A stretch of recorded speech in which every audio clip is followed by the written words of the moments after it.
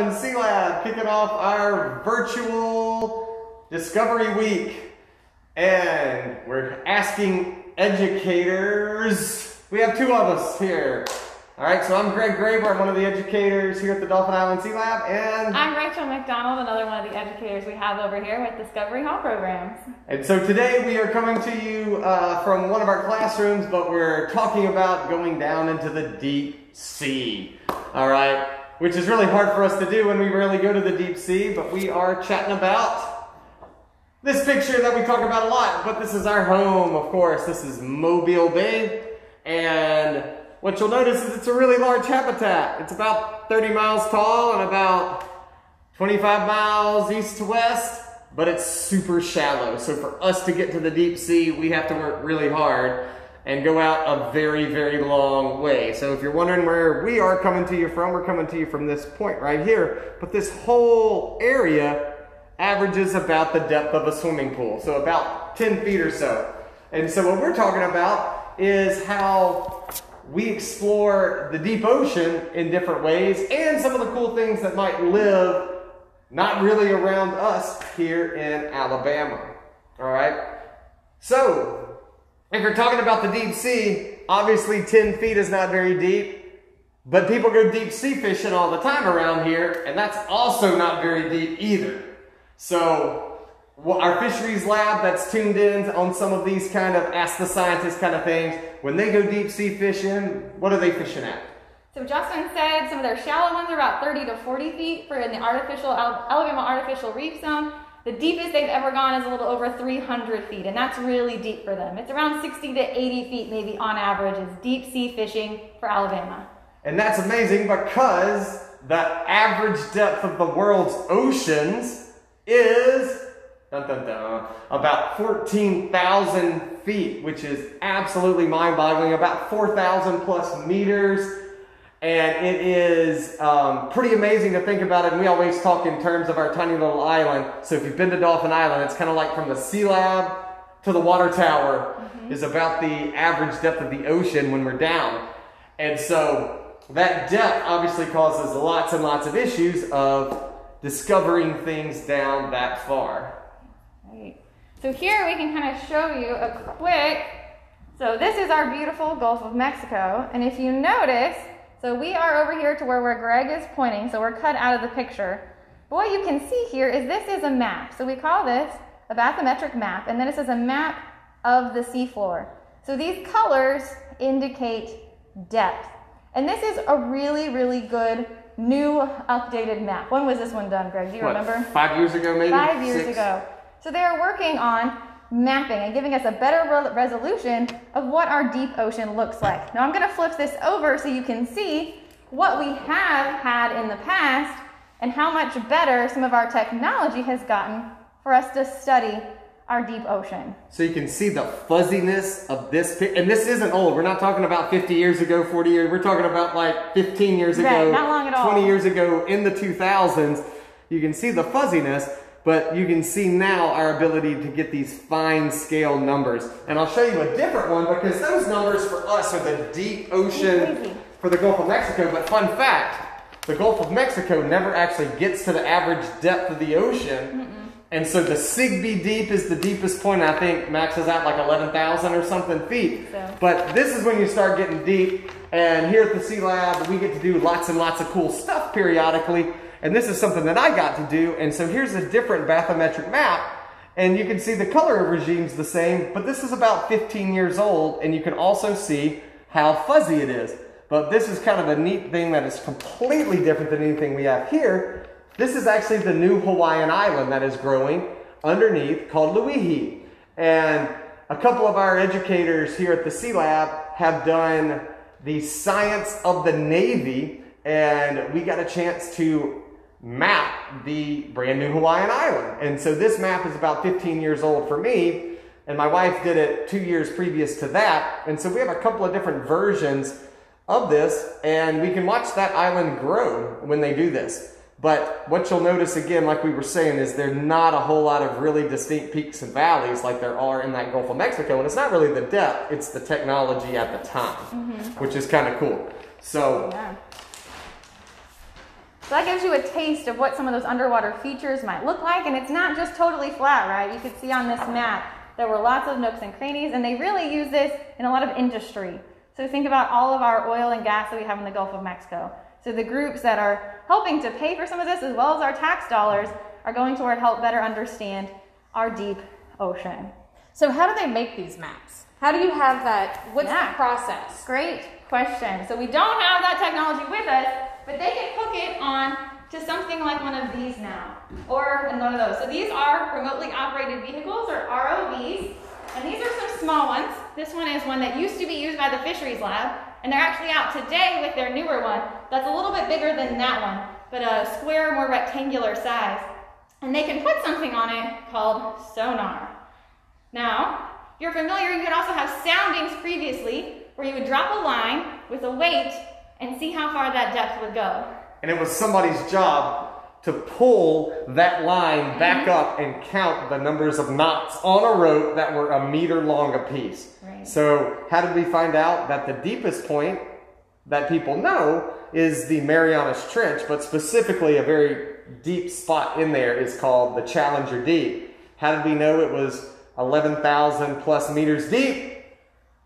Some poor soul, or at least a few poor souls, had to count a lot when Captain James Cook was out in the HMS Challenger about 150 years ago or so. Right, so sonar is a lot more advanced of a technology, and that's what's giving us our resolution there. And to translate sonar for a lot of people, that's just your fish finder in your bass boat or something like that. If you're going out deep sea fishing, you're sending sound waves down, they're hitting a surface and they're bouncing back up, and distance equals rate times time, and so you can get an idea of just how deep that area is.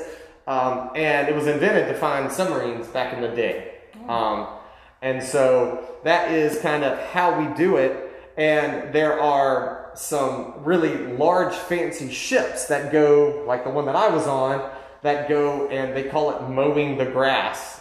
And basically they go one direction, and then they go back the other direction, and then they go back the other direction, sending down beams of sound that can bounce it back. Another way to translate sonar for people is a lot of people know how dolphins communicate around here. And echolocation. Yeah, an echolocation. So when you're looking back at that Mobile Bay map, you can see a lot of white stuff in there, and a lot of people say that's salt when you ask them, but really, you can't see the salt. That is sand and sediment, and you can see the dirt up at the top of the bay flowing out, and from satellites, you can see the massive plume of dirt that comes out. And so a dolphin is able to use their sonar, echolocation, to pick out certain fish in a place they can't see their flipper in front of their face.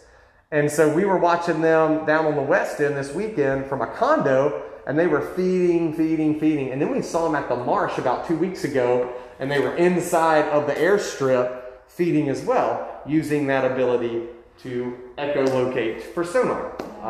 So we have a few labs at the Sea Lab that do use sonar. We mentioned the Fisheries Lab. They go out, they have a sonar that I said could attach to their remotely operated vehicle, and they use it to map the artificial reef zone off the coast of Alabama. So we have one of the largest in the U.S., and they are constantly going out and trying to update those maps.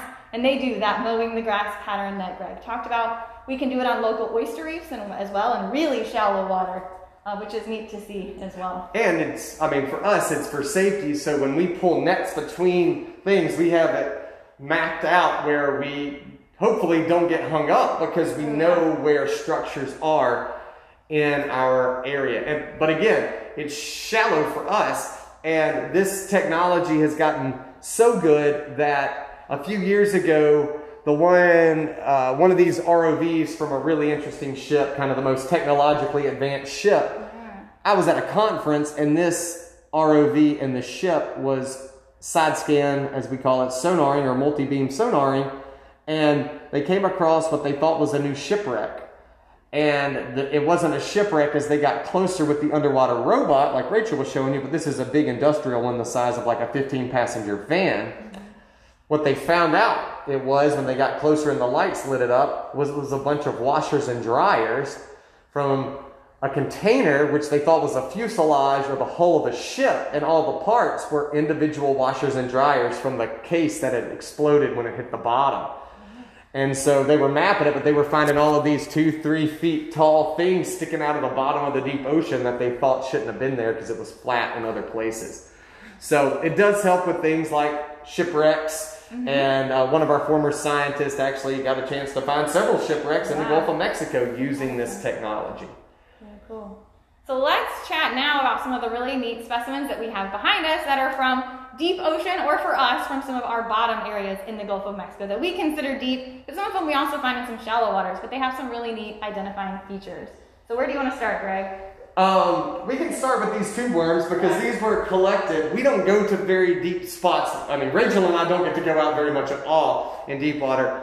Justin and our fish lab, they go out a little bit further, and then periodically they'll send out something overnight. But for us, what we don't have here are these big industrial ROVs. However, a couple of times in the past, the Dauphin Island Sea Lab has had the opportunity with several of our professors to go out in some really interesting... So that is the Alvin, but I don't have the other one. Okay, so this is a picture of a submersible that is a submarine with humans in it, and this is kind of the world's most popular one right here. But about 25 years ago, the Johnson Sea Link was in the Gulf of Mexico, and one of our educators, former educators, Jenny Cook, was able to go out and collect some deep sea creatures. And again, we're talking about the Gulf of Mexico, so when we say deep sea for us, that's still shallow considering the rest of the ocean. And so we'll start with one of the cool finds that she was able to come back with, and one of the finds that kind of changed how we look at science. But these are tube worms. And if you look at some of these deep sea habitats, the one that's probably more popular is what is called a hydrothermal vent. Well, around here, we generally don't have a whole lot of hydrothermal vents. We kind of have their sister geological feature around here called methane seeps. And so these are tube worms. These are the tubes. The worms are in there somewhere. You can see on this side. I don't know if you guys can see the worm. But these are what you see growing out of those black smokers, they call them, of the hydrothermal vents, this superheated water that is just billowing out of a place where the water should be really cold, about 36 degrees. But the fun part about these animals is that they're devoid of sunlight, and they really kind of changed textbooks in the 70s because they don't rely on sunlight for a whole ecosystem of animals. And so that's changed the way we think about moons around Jupiter and Mars and that sort of stuff. So just because they're far away from the sun or other stars and photosynthesis doesn't mean that they might not have something alive. So this is one of the main ones. And generally when you see them in the black smokers, these are the ones that look like they have big red ruby lips that are sticking out of the tube. And then surrounding all of these things are cool things like little crabs and shrimp and very, very active ecosystems, very unique ecosystems. In a place where we didn't think there would be any ecosystem to really hang out. Maybe the occasional next critter that we'll talk about crawling by on a video or something. You want to do this one? Yeah, and so this one was found with these samples years ago, and this is one of those things that people don't even know exists a lot of the times. This is something called a basket star. And so when you ask students about a starfish, how many arms does a starfish have, they say 5. And they can really have a bunch of different arms. And this one kind of does have 5 arms if you look closely. See the main branches. Where the main branches. And then it has all of these tendrils. And what these do is they stick up out of the ground. And as they stick up out of the ground, they're what we call suspension feeders. And they're grabbing stuff out of the water. And when Jenny was out and collecting these tubes and collecting this, she couldn't see this. She could just see all of these hairs. And she was wondering why there was seagrass so deep, knowing that they weren't there, but she kept asking. And finally someone leaned over as she was talking back to the deck and was like, those are basket stars. Those are sea stars sticking their crazy, neat, long... So this one's dried out, so we can't move it, but you can still get an idea of just how elaborate and how those arms, you could imagine them just waving and moving with any current or moving on their own, right, to try to collect. So is this the bottom of it? Yes, that's the mouth right there. Yeah, so that's the mouth there. You can see center. I have him upside down, so this would be how you would probably often find him. on the bottom. Yep. I flipped it over to make him look a little bit more like the sea star that we're used to seeing. And then when she flips it back over, as they start catching food and food particles, they use these ambulacral grooves, big science word right there, but they use these grooves and they have the ability to move food down these lines. It looks like a zipper, and that's kind of how it works. Yeah. And it moves it to the mouth where they will digest their stuff away. And so these guys can be found in shallower areas, and their cousins we find really common in Mobile Bay in our mud systems that we've talked about. And those are called brittle stars, but we don't have any distinct basket stars close to here, and they hang out on the bottom. But you can find them the world over in different areas.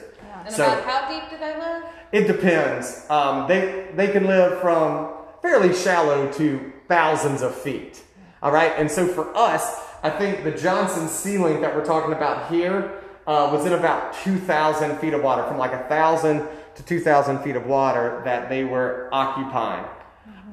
So speaking of things crawling by in that area, that you can also locate is something weird like this, and this always freaks students out. We got a few examples of this one, but you might recognize it from something you might find in your backyard. I'll give you a minute to think about that. What might you find curled up someplace damp, maybe under a log? Yeah. And Greg's got a much, much larger version that was so big, it split to fit inside the jar. And when you tell students about what these guys are related to, immediately they try to roll them up, because these are cousins of roly-polies, and these are giant deep sea isopods. All right, again, and these occur the world over in deep sea habitats, crawling all over the place. Supposedly they can go almost years without eating, and not just 1 year, but like multiple years. They crawl across the floor and they look to find some dead stuff. And then of course, like their delicacy, yeah, so those are their eyes. They have really large, dark eyes. And people always ask, well, if y'all don't go to the deep sea, how do you come across one of these? Well, these guys were brought in to us about 10 years ago. No, gosh, it's been longer than that. About 15 years ago from a royal red shrimper. So if anybody in the audience loves to eat royal reds, they're a deep water shrimp. That tastes fantastic, but you got to go out well offshore. You stay out for, instead of a day or two at a time, you stay out for a month at a time, and then you flash freeze them. But coming up with them is all kinds of really, really interesting areas that don't include where we generally occupy the zone. We call it the epipelagic zone. All right, so these guys would be underneath that. And the epipelagic, we call it, another name is the photic zone or the sunlit zone. And that's where we work all of our time.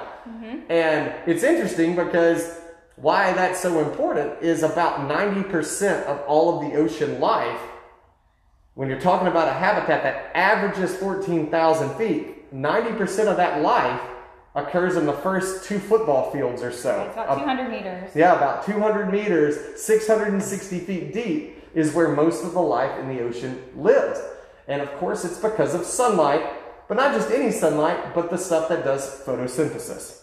Correct. And that's really important, because once you pass that, then you get this area that's just kind of blue light, and that's the next one, and that's the mesopelagic zone, and there's still sunlight, but a lot of people also know it as a twilight zone. Not the TV show, but the different zones in the ocean just under some of the green, yellows, oranges, and red colors. All right. And so people ask, where do you find these? And the answer is all over the place. One of our graduate students who was a fish scientist, he did his master's work in Puerto Rico. And he said they used to set out fish traps because most people don't know the second deepest place on planet Earth is actually just outside of the U.S. territory of Puerto Rico. And it's 27,000 feet. And so when they would set these fish traps out at different depths, they would come back and they would have these giant isopods, luckily finding food, and they would have these huge distended bellies where they could barely move because they were so full of the food that they were trying to eat fish. So, interesting stuff. So basically this is a giant roly-poly that lives in the deep sea, looks for dead stuff, crawls around, and there are a couple of neat clips in some of like Planet Earth and Search for whale falls and you'll get to see the videos where there's nothing there or where they drop something in the deep ocean. Sometimes they'll drop fish or alligators depending on the research, and these guys will all of a sudden just appear. And then they'll time-lapse photography how these guys and some of the other deep-sea creatures just like eat them, So cool. which is pretty interesting. So, All right. one of the weird creatures that we have that is something that people don't think about and compares to what people kind of think about just because he's a cartoon and he's really popular is a different kind of sponge. So I'll go grab a regular sponge while Rachel picks up the strange one because it doesn't look like a sponge. So this one is a sponge, as Greg was mentioning, that just probably doesn't look like the sponge you're used to. This one's called a glass sponge. So you can see through it, and you can also see it's enclosed, which is really interesting. And so this is a deep water sponge made of stuff that's different. So the sponge that we think of, if you buy it at Bath & Body Works and you take a bath with it kind of thing, it's created by spongin, which is the soft, squishy stuff. These are actually hard sponges with a lot of little tiny shards of glass almost that are called spicules. But this one is made almost completely of the spicules. And so this is why it's called a glass sponge. It's made out of silica, basically. Yeah. And so they attach here down at the bottom, but they're really pretty and they're used as a Japanese wedding gift. And so I don't think there are any in there, but generally there are 2 shrimp that actually are encased in the cage of the sponge. So interpret that as you will about marriage, but that is traditional wedding gift. But yeah, so these guys do live in deeper water, kind of devoid of sunlight a lot of the time. But they are farmed and sold for traditional wedding gifts. Kind of like these are farmed, but really farmed for the bath market, basically. And we've been using them for thousands of years. So very different kinds of sponges, but they're all 3 sponges. But this one lives deeper than those live. Yeah, much deeper. So these would be found on reefs somewhere. So this is a finger sponge. And then this is I guess a shriveled up base sponge. It's kind of sad looking at this point. It's kind of like falling over. But yeah, that is exactly what it is. And so these species are just very different, but this one is definitely a deep water version. Sponge. And you can see, obviously, it's colorless, right? So you wouldn't be able to see it well. And what is all of this down that's like in it? Is so that it kind the of dirt? looks like roots where it's gripped on. So this is how it would have held itself onto the bottom, and so it has accumulated. There's different shells and it got dug out basically, or scraped off. Other particles pulling it out. Yep. So it's like pulling a weed out of the ground. You kind of and you pull all of those roots out from underneath. That's kind of what you're seeing is probably looks similar to a root ball to you if you've pulled out plants in your garden. And it's really kind of cool. I don't think the people at home can see how really well, but it's so intricate with the... I can try to It's like a webbing almost of like a crazy spider. I put a white background if that helps or makes it worse. Yeah, that makes it a little bit better. Maybe the blue might be even better to put, like flip it around. It's just something that's a different color. Blue? Yeah. So that's really cool how it like weaves. Yeah, that's exactly what it does. And so it seals up here at the top. It grows from the bottom up and then it seals up at the top.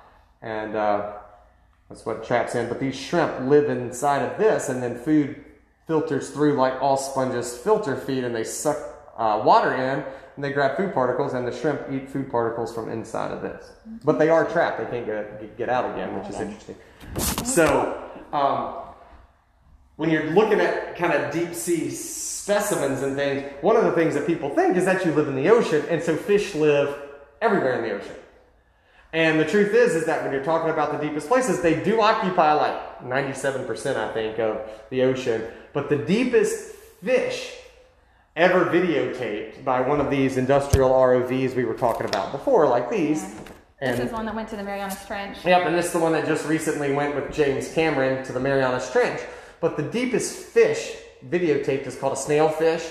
And I think still the record is somewhere about 26,000 feet, 25,500, something like that. And if you think back to the deepest point again, that Challenger Deep is 36,000 feet. So you still have 10,000 feet left in some of these super deep areas that that fish don't actually inhabit, even though they can swim up and down and move around.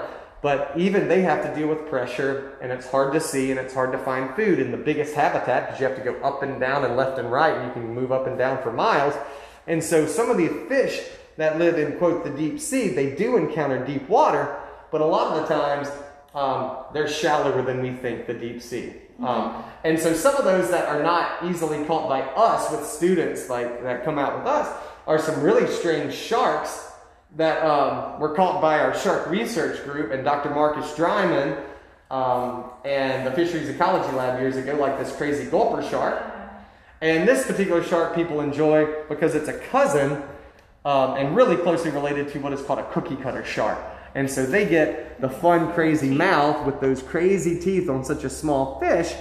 But when the cookie cutter feeds, it sounds just like what it does. It makes a circle and it spins its mouth side to side, and it takes just a circular plug out of the side of a squid, out of the side of a whale, out of the side of a bigger shark. So much so that we've seen circular scrapes of paint off the side of submarines when our diving subs are going down.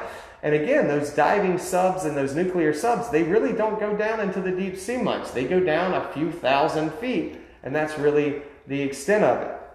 Which is helpful because we were talking about underwater robots and that sort of thing, because the deepest human dive in the deep sea is only about 1,100 feet, and it's been that way, I think, for like almost 10 years now. It's really close, or maybe it's 7 years.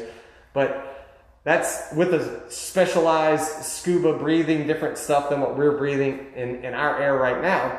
But to be able to go down into those depths, all of these underwater robotics and all of these subs are essential, because to be able to see something like that, we just can't do it diving down.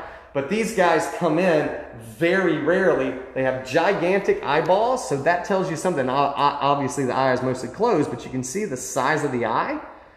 And that is, of course, to gather as much light as it can. And so when you're talking about 1,000 feet, what you have to do for us to get to those deep spots is, we talked about the deep reds and oranges and yellows, but this is where we are. And that's why we don't ever see the deep sea, is because we have this really broad continental shelf right here.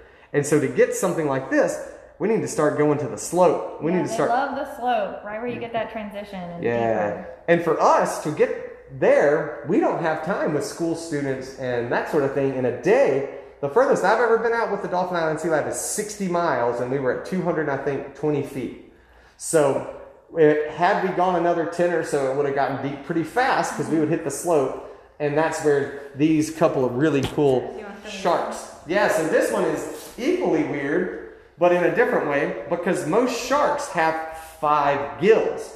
And this one is one of the rare ones we have that actually has 7 gills. So there's a 6 gill. 6, 7. Yep, so there's a 6 gill and there's a 7 gill. And there are a few different species of each, but all the rest of them have 5. And that goes for stingrays, and that goes for skates and all of their cousins. Most of them simply just have 5. And so this one's deep water. That giant eyeball is really impressive. And apparently when they pulled this up, it was like neon green. It was really cool, bright green. It has crazy teeth as well. It has crazy teeth too. And this is a major predator. These guys get very large, and the 6 gills get really large. And people always ask, well, what's the biggest fish? You know, what's the biggest shark they've ever caught? I think it was a blunt-nosed 6 gill is what they caught. It was coming up in the middle of the morning, and it broke their 800-pound test line gangion, which is the fishing line, if you've ever put out a trot line for catfish. And it broke the line as it was right next to the boat. So they got to see the head, they got to see the mouth, which was massive. And it fell down, but they think it was about 15 feet long, which is a very large fish. Any questions about the sharks? Anything yet? Yeah, if anybody's got any questions. You said the bright green. Was the eye bright green? Yeah, the eyeball, bright green. So was up on that one. This one's a little bit different than other sharks. One of the fun things about this, is like if you think about Jaws, it had the big dorsal fin. But this one, and the 6 gills and 7 gills, they only have 1 dorsal fin rather than a big one and a small one. And so this one actually has 2 really big dorsal fins. And so you can see the change in this one.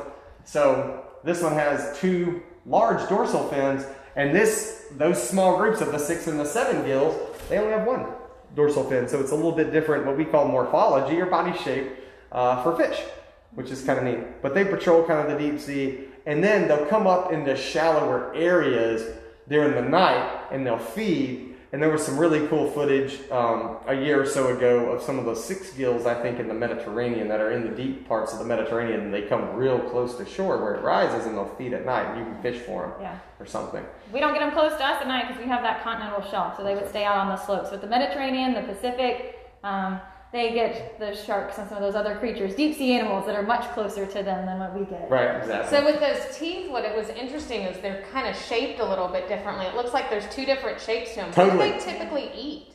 So fish, they're still fish eaters even at that depth, and very typical of sharks, despite having all those teeth, the top part of the jaw always has a distinct different look to the bottom of the teeth, and it doesn't matter. The only one that's really about the same as a tiger shark, they have these very curved teeth, but even other sharks, if we were to grab a couple of jaws, you could see the top teeth and the bottom teeth. The bottom teeth look like kind of very sharp and pointy versus kind of steak knifey looking at the top a lot of the time. And so they are, well, morphologically different for holding on to prey. And they're also curved backwards so that if a fish goes in and it's trying to wiggle, it just gets hooked on more to be able to get swallowed. So they're kind of backwards.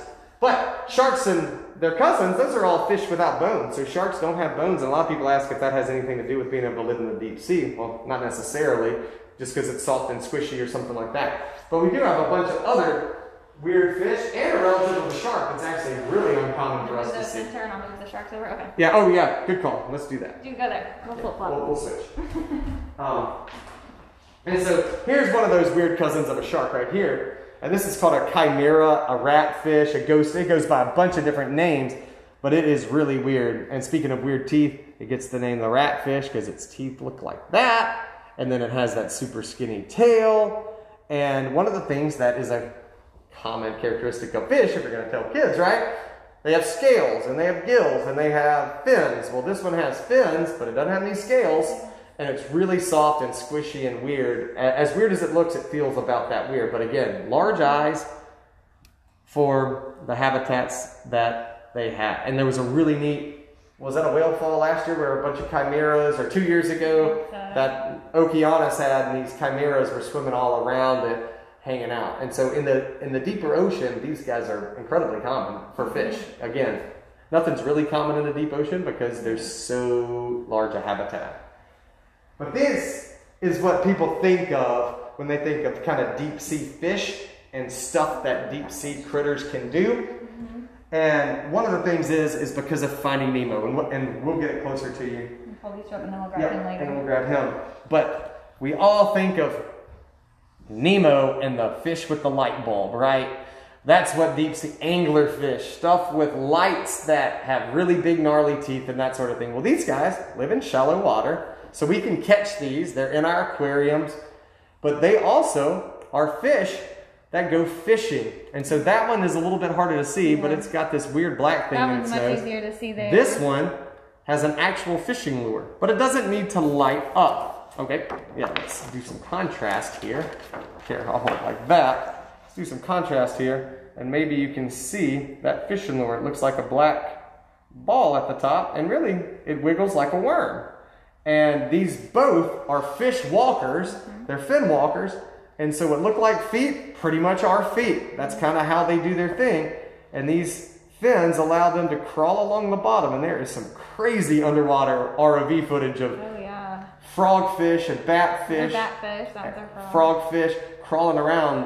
There's a version of this guy called a sea pig that looks like a pig and it waddles around like a pig, but they all have the ability to lure prey in like those other fish with the light bulbs. Marianne says, these were the stuff of my nightmares when I was a youngster. Right. Oh no, yeah, this one's lure would have been right underneath where you would consider his nose there. It's kind of pushed up against it. It's really small. But he would wiggle that one too like a small worm, just kind of hide out right there and wait for something to swim by. And over at the estuarium across the street, we have a couple of these. We have some of these, and if you watch them, they'll shoot this thing right out of their nose and they'll wiggle it around. There's nothing in the tank that they're really going to eat. And ours are what color? Yellow over there? Yellow and orange? Yellow and orange. So these have lost their color, so they're not always this dark. But you and wouldn't some be able of them to look like see just a them rock. In the deep ocean, so they would still be camouflaged. But they are much prettier to see in an aquarium than the ones we're holding, but those don't like to be held over there. So. And some are called ruby red lipped really batfish, and they have these like bright red lips.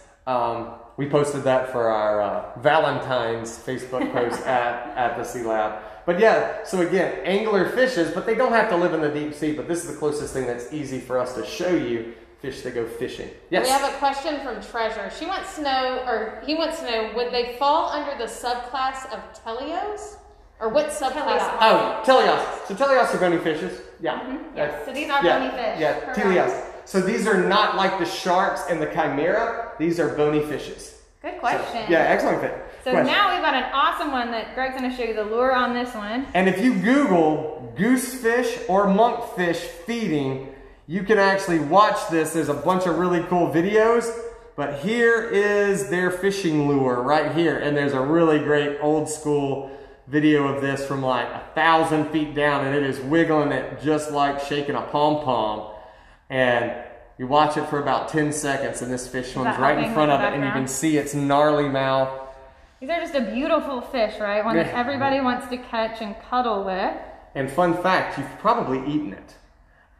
If you are a fish eater, if you ever see monkfish on a menu, this is a monkfish. Yes, and they will never show you its picture. Right, because nobody wants to eat something that looks that ugly. But yes, major predator. Mouth. There's the fins again. Look at his itty bitty walking fin. So you can tell he is not here to move. He is a nice pancake. That's right. It sits on the bottom and it literally does nothing except wiggles this around because it doesn't have to do anything. Fish think it's food. If you're a filter feeder or whatever, this guy's just, God, he's strong. Ooh, he's strong. And so he smells, he smells not dead. He smells like preservative. But anyway, that fishing lure is just really impressive, and they just dangle it right in front of their mouth. And his eyes, you can see his eyes are a little bit larger too, which normally indicates, again, that he's in an environment with low visibility or no visibility. And he would be trying to see other animals that create their own light, things that make their own bioluminescence, like you saw. Do they have, so we've talked about some of the larger eyeballs. Do they have the membranes over the top that cover it? These guys do not. And those sharks, about the chimeras. Yeah, I don't think the sharks do. And generally, bony fishes. I don't know any. Do you know of any bony fish that have a? Not off the top of my head, but that's a good question. But we can find that out. Up and ask. Yeah. But yeah, so this is, and it's got whiskers, so it can also feel stuff like a catfish. It's just adorable, right? Yeah. There's so many cute features to talk about on this one. So he's much cuter than you think. Yeah, right. He is, and he's smooth. So again, we've got scaleless here. Yep. And they like to wedge into rocks and hang out in mud and stuff so they don't peel their scales off or anything. Are they related to the frogfish that we have in the aquarium? Ooh, I don't know. I mean, this is a frogfish, so kind of because they all have the ability to be anglerfish, to be able to catch their own food, to attract their own food. But goosefish and monkfish, I think, are in their own specific groups. How close would this be to the toadfish, or again just toadfish? That's what I was. Oh, toadfish. Probably closer to a toadfish. Probably closer to a toadfish, and so pretty interesting. But these are some of those deep sea critters that we encounter when we go down into the deep ocean. All right, and so whether we can catch them or not, all of these kind of have the abilities that some of those other fishes and other life do. And it's always fun because when people bring us weird stuff, we love it. Yeah, every couple of years. I mean, again, that's how we got the monkfish. That's how we got the. That's how we got. There's a smaller monkfish. It's got a little bit different pattern. You can see he's got a little bit more coloration left on him. You can just barely see the lure on the top of his head. This was one that one of our educators was out on one of the NOAA Teacher at Sea programs and was able to collect as a part of that program. Super cool. Rissa, by the way, says hello. Hello, Rissa. Great to hear from you guys. Yes. So, but yeah, so if you have any questions, throw them in the comments and Rachel and I can check them out later. Or if you have any questions now, feel free to ask. We'd love to be able to give you some information about some of the things that we're talking about. And while we're waiting, unless there's any questions, I'm going to tell you a little bit about some other events we've got going on for our Discovery Week with the Dauphin Island Sea Lab as we celebrate 50 years. So this morning we started off with a salt marsh excursion, but there's other excursions if you'd like to come, bring the family and do an excursion. So we've got one tomorrow out on the beach. Weather's going to be great, so it'll be fun for the whole family. On Thursday, we've got two different activities. We've got a salt marsh in the morning. And then we've got a kayaking that Greg and I will be doing Thursday afternoon. So if you want to come kayak with us, we'd love to take you out into the salt marsh and some great areas to check out the birds, the plants, the animals that we'll see, and we'll see all of those things. Yep. And then lastly, on Saturday, there's also a boat trip. So if you want to get out on one of our research vessels and get a chance to go out and maybe collect, maybe not these guys, but some other really cool animals, you can have a chance to do that on Saturday afternoon. So we do have one question, which I'm not sure if they're talking about high school or younger kids, but it says, will DISL students get to study these species this summer? But y'all are always around to answer questions. Correct. We are. Exactly. So whether it's summer camp programs or the school groups that are finally starting to pick up with COVID and that sort of thing, I mean, we're around. We're also Googleable. So if you're at the CLA website, our email addresses are available. So if you have questions about that sort of thing, feel free. But yes, we definitely offer our slew of summer camps this summer. I think most of them are pretty close to full. We are starting to fill up, so if you are interested, check out the website soon for summer camps. Our high school program, I know the deadline for that just passed, but if you're still really interested, let us know. Yep. We are doing virtual classes right now, so some of the specimens we pulled out today, we've been getting a chance to show off in our deep ocean zones virtual class. So we are still doing the school groups right now as well. So you can still come. We've got some Friday programs and some Saturday programs as well that we're leading that you can bring the whole family to. Correct. And so we appreciate you tuning in today. And again, we've got stuff all week.